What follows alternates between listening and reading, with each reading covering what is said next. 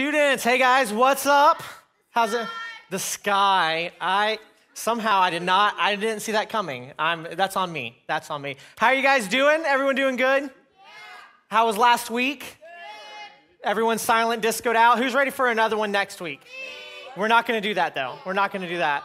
Hey, we were kicking off a brand new series. Aaron told you a little bit about it earlier. Who remembers what it was about? Bittersweet. That's the name of it. Anyone besides the youngest yet most attentive group in the room? Anyone else know what we're talking about today? Thank you. We have the youngest that got us going, then we have the smartest that have it going. So we're covered all of our bases. But hey, yeah, so we're going to be talking about forgiveness. And maybe you're wondering why. Like, why does it matter? Why should we be talking about it? Here's the reason. I'm going to be very clear and precise and simple.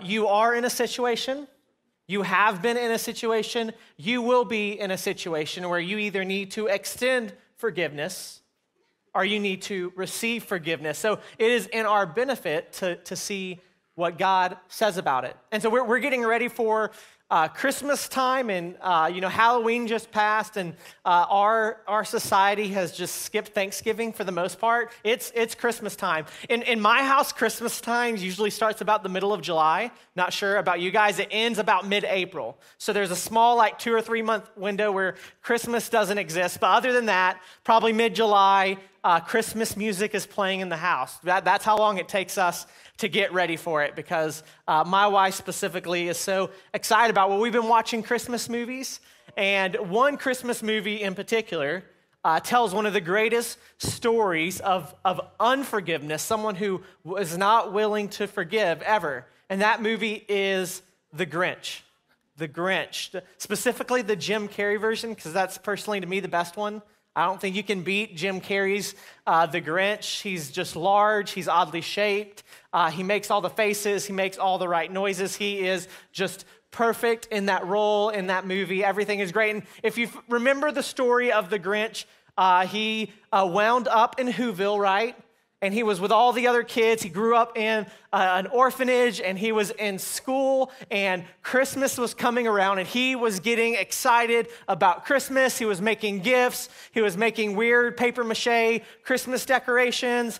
He was getting ready for Christmas. He was excited about Christmas, and he goes to school the next day, and he begins to get made fun of and ridiculed.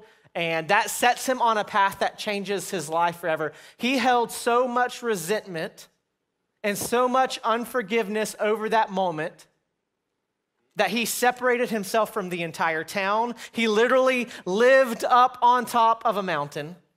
And he would spend his days reminding himself of how bad everyone else was and all that they did for him. And he just lived in a constant state of unforgiveness. Here's the reason I bring it up. Sometimes we can get in a situation much like the Grinch, where it feels better to just live in those feelings of resentment, to live in those feelings of bitterness, than to actually deal with them, right? Like, we want to feel justified for our feelings. We want to feel justified for our anger. We want to still feel justified because of what they did to us was so wrong. And so sometimes it's actually easier and it feels more right. We're using the term bittersweet. There's a sweetness to staying bitter, because it means that you're validating what happened to you. It means that you're not just simply forgetting about it. It means that you're acknowledging it. And there's some benefits there. There's some real truth there about acknowledging it, like acknowledging that things happen. But what we're going to learn today is going to be, hopefully will change our mind about it. Because we don't want to stay bittersweet. We don't want to stay bittersweet at the friend group that shut us out. We don't want to say bittersweet at the people that talked bad about us, that spread lies about us. We don't want to stay bittersweet at the people who treated us badly, who bullied us, who made fun of us. Whatever it is, what we're going to find out is that staying that way is not in our benefit. And because, like I said, our solutions, if it was just up to us, we would stay there. We would just stay in that state of annoyance. We would stay in that state of resentment. We would stay in that state of bitterness. And here's how we're going to define bitterness for not only tonight, but for the rest of this series. Bitterness is anger and disappointment at being treated unfairly. Has anyone ever felt bitter before?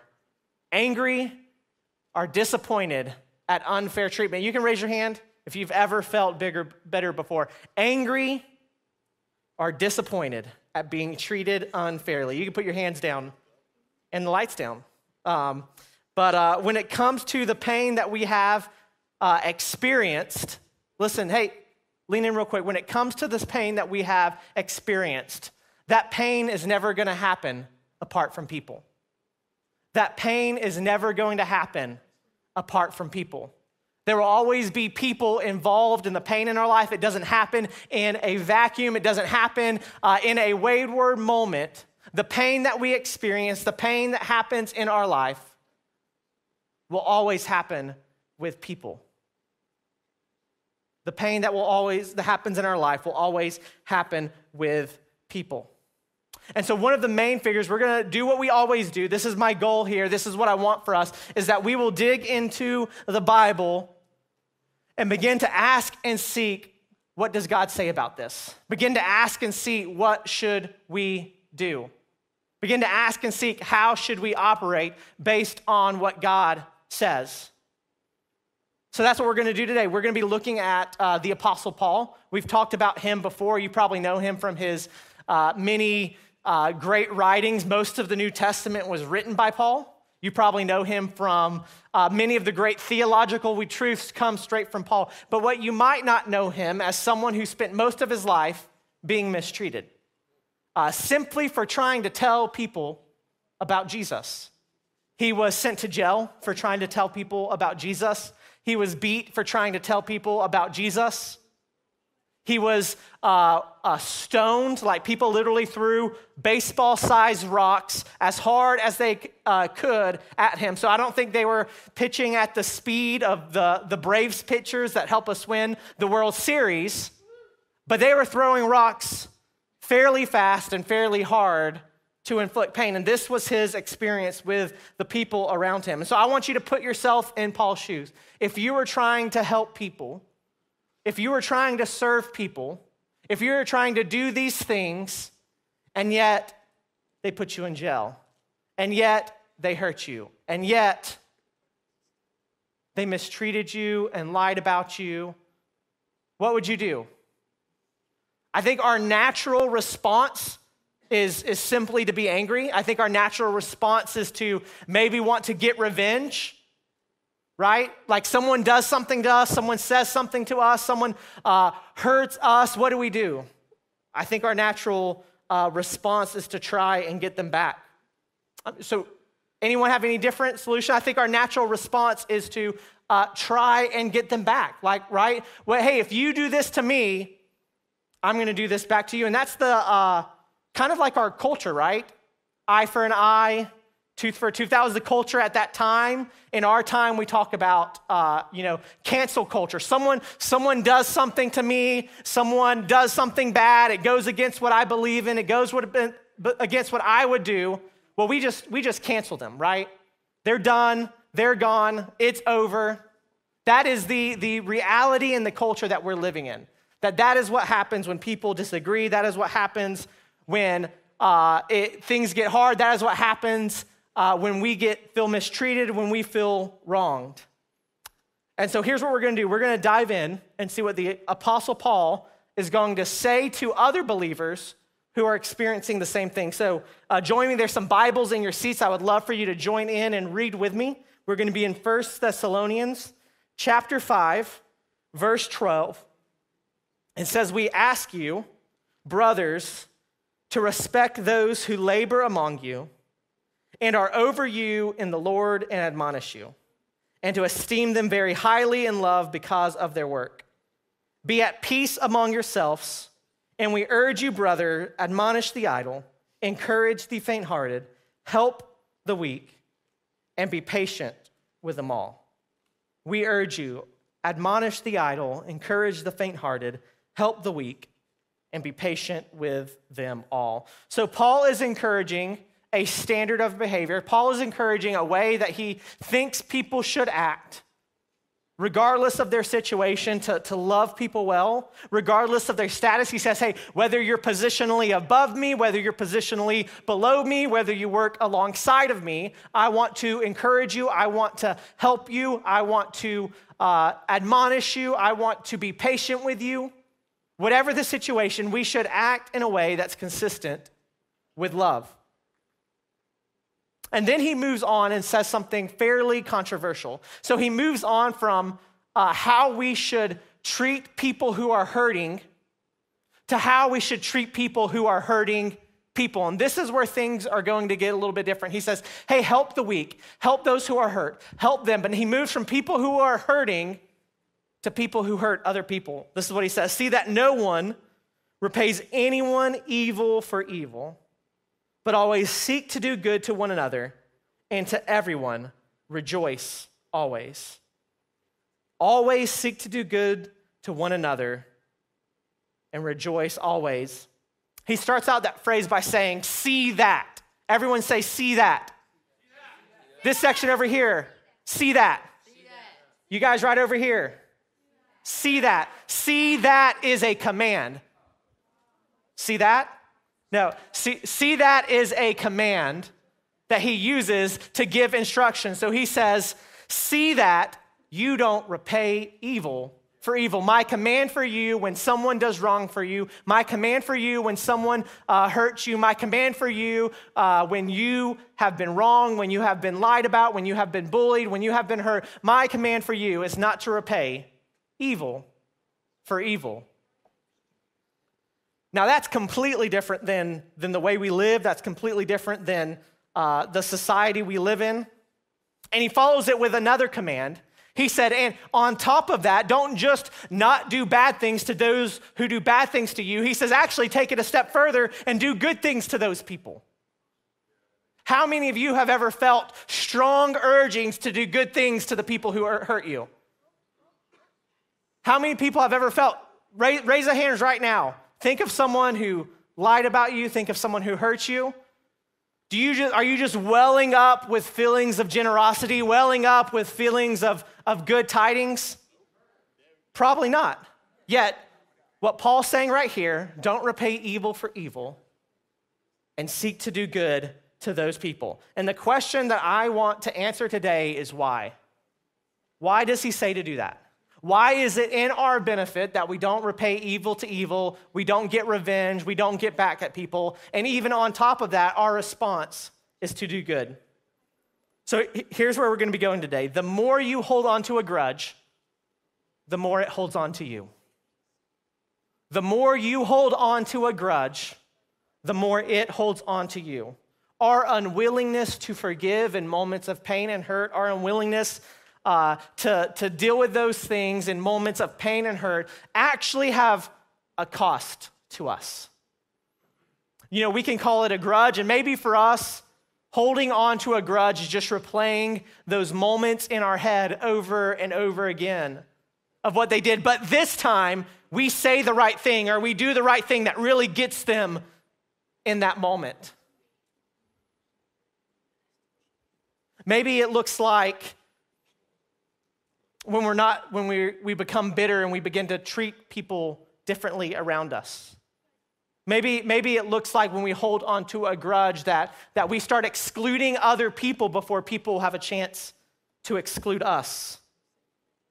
And here's what we have to be careful about, because what happens when we let bitterness sit in, what happens when we let these grudges take hold of us is they become cycles.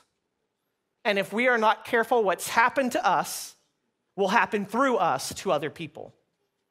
I want you to hear that again. Everyone looking right here. What happens to us if we are not careful with resentment and bitterness will happen through us to other people if we are not careful. So we need to do something about it.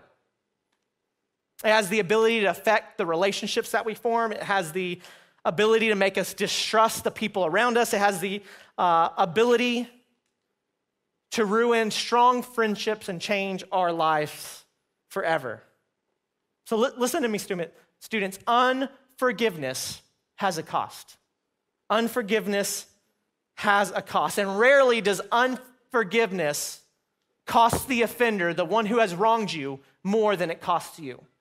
Rarely does unforgiveness cost the person who has harmed you, the person who has done something to you, the person who has hurt you in some way. Rarely does it cost them more than it costs you, because as we begin to let that bitterness sink in, as we begin to let those thoughts and those feelings sink in and change how we act and change how we operate and change how we treat people.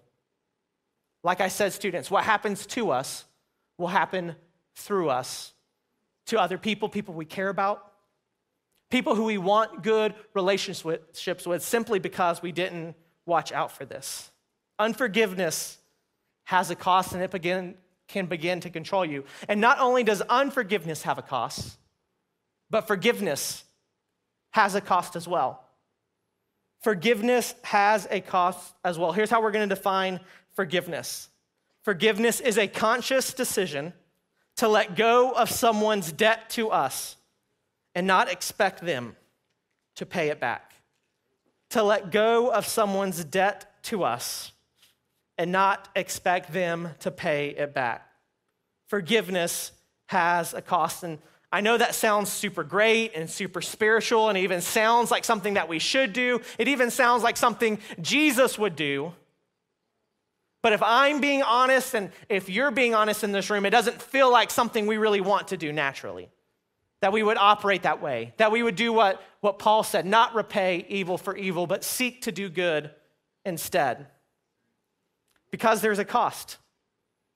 There's a cost. There's a cost when someone chooses forgiveness. They are allowing themselves to be physically, emotionally, and spiritually wounded, knowing that the other person does not have the same cost, that the offending party does not have equal measure. But here's what forgiveness doesn't mean. I want you to lean in, because I feel like we can, especially in the church, we can get very confused. And not only can we cheapen forgiveness, but we can do it wrong. Forgiveness doesn't mean that you haven't really been hurt. Forgiveness doesn't mean that the pain that you've experienced, the hurt that you've experienced isn't real. Forgiveness doesn't mean that other people shouldn't face consequences to their actions. Forgiveness doesn't mean the reason that you do it is for someone else's benefit. Forgiveness doesn't mean you can't set boundaries. And forgiveness doesn't mean that you have to stay quiet about this. And I want to spend some time here real quick, because the reality is that there are probably people in this room who have been hurt, who have been mistreated, who have been abused.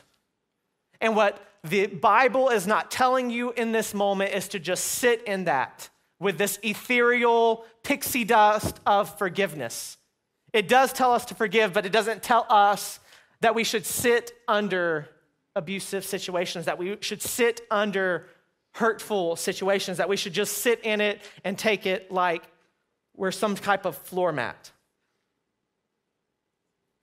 It has a cost, but we shouldn't do that. And this is actually my encouragement to you. I want you to take this moment. This is my encouragement to you. If you are someone who would say you're in a situation like that, not only do I encourage you to say something about it, but find someone that you trust, that cares about you, and say something to them about it soon.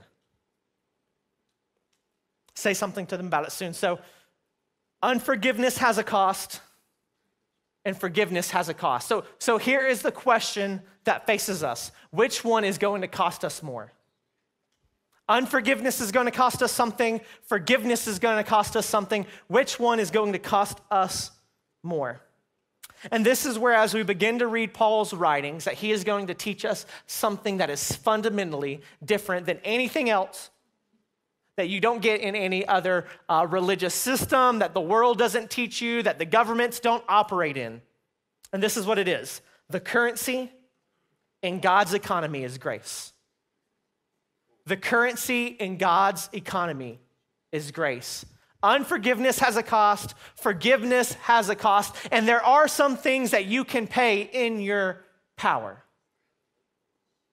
But when it comes to the forgiveness that God is talking about here, the forgiveness that allows you not to repay evil for evil, the forgiveness that allows you to seek good to those who have hurt you, who have broken your trust, who has lied to you, it requires a bank account much bigger than anything that you have access to. The currency in God's economy is grace. Here's how Paul's going to talk about it in 2 Corinthians chapter 8, verse 8. If you have your Bibles, please read this with me. I want you to see this. I say this not as a command, but to prove to you by the earnestness of others that your love also is genuine. For you know that the grace of our Lord Jesus Christ, that though he was rich, Jesus was rich in grace, yet for your sake he became poor, so that by his poverty you might become rich.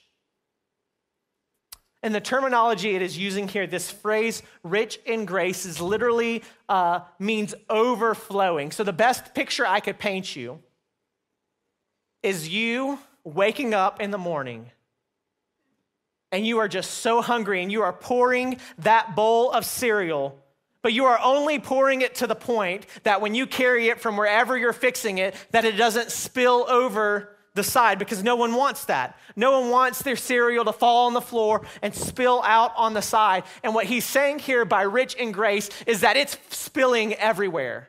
There's just too much grace. It is going all over the place. That's the kind of grace that he is operating in.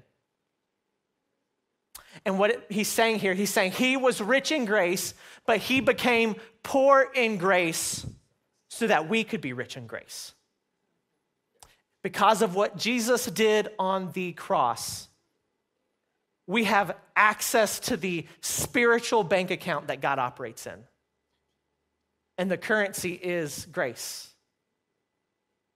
We now have, you guys don't spend a lot of money, so maybe all these analogies are completely useless on you. There's things that cost lots of money. Cars cost lots of money. Maybe some of you have started looking at cars. Houses cost lots of money. Hospital bills cost lots of money. But those are all things that you can pay in your own power and in your own pockets. What God is asking us to do in these moments of forgiveness, what he is asking us to do in these moments of not repaying back evil for evil and seeking to do good for those who have wronged us, requires a different bank account. And he is saying he has given us access to it, and we can write checks that will never bounce. We can spend money that will never go empty. The reason I think we don't do it is because the cost is just too high, right? The cost of actually forgiving someone, the cost of living this way Jesus is calling us to, it's just too high. It is just too hard because of what they did, because of what they said, because of what they did to me. I can't operate like that. Now, I want you, all of those things are real, but that doesn't make them necessarily true. I want you to hear this, students. Because of Jesus, the bank account of grace will never run empty. Because of Jesus, the bank account of grace will never run empty. Here's what I want to say to you. There is nothing that you can do that God does not have enough grace to pay for on the cross of Jesus. And even the accumulation of everyone's worst thing they could ever do in this room doesn't even drain his bank account of grace in the slightest. That's how much he has. And he says he has now given it to us to spend however we want to. That we would just be able to spend grace and spend grace and spend grace and spend grace to those around us, that we would live and look like Jesus. Here's the thing about forgiveness. Great acts of forgiveness astound us, right? Great acts of forgiveness astound us. When we watch a movie or we see something in the news of someone who has wronged someone, like there are literal cases of people who have killed other people's family. And when it comes to the time where they're receiving their punishment, they're in a courtroom, the family shows up, and in that moment, the family's response is to tell them, I forgive you. I want you to think about it. Someone comes in your house, someone kills someone in your family, and these people's response in that moment is, I forgive you. And this isn't like, cheerio, pat on the back, I forgive you. This is tears rolling down their cheeks. I forgive you. This is like, there is so much pain in my heart, I can barely say the words. But if I can, the words are, I forgive you. There's something about that stands so in contrast to everything else we see and know, that it just sticks out. It astounds us. We are asking the question, how could that be? How could they get to a place where that is real for them, where they can operate like that?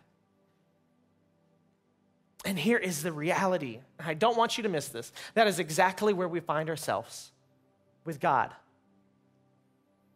Man, and we live in a culture that knows about Christianity, and we live in a culture that talks about Jesus. I feel like we miss how great grace is, and how much we have been forgiven for.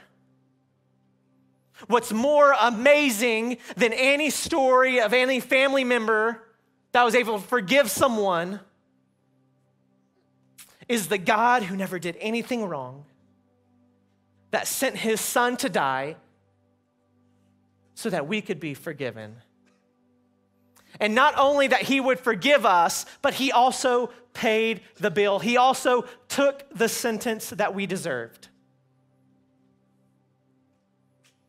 He said, not only am I not going to repay evil for evil, but I'm going to do good to you. When we want to see an example for what that looks like, we look at Jesus and we look at the cross. And it is in that moment, at your worst, the worst thing that you ever think you could do or have ever done, where God looks at you. And not just like an ethereal you, like just everyone in the universe all at the same time, but you specifically, and I believe it's very similar. I believe it's with tear-soaked cheeks. He says, I forgive you and I send my son Jesus.